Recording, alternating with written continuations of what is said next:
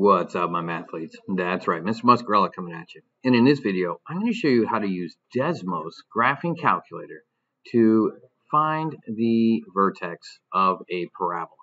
So let's go ahead and go to the Desmos. Now in Desmos, you'll type in whatever your quadratic equation is.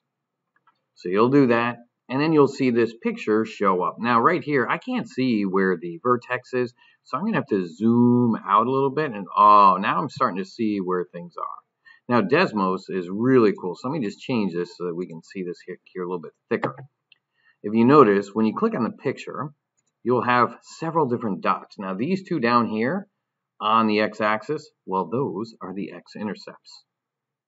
This one right here, well, that's your y-intercept, which if you notice over here, your constant, 11, that is the same value as the y-coordinate right here. Because if you put 0 in for x, of course, you will get 11 in this example. Now, all the way up here at the very tippy top, you'll see the coordinates for the vertex. And the coordinates of this vertex are 6, 47. So if you have to find the vertex, you can verify that using Desmos simply by inputting it into the graphing calculator and then finding the top of the parabola. But that's it for this video. Thanks for watching. You guys make it a great day. Peace out.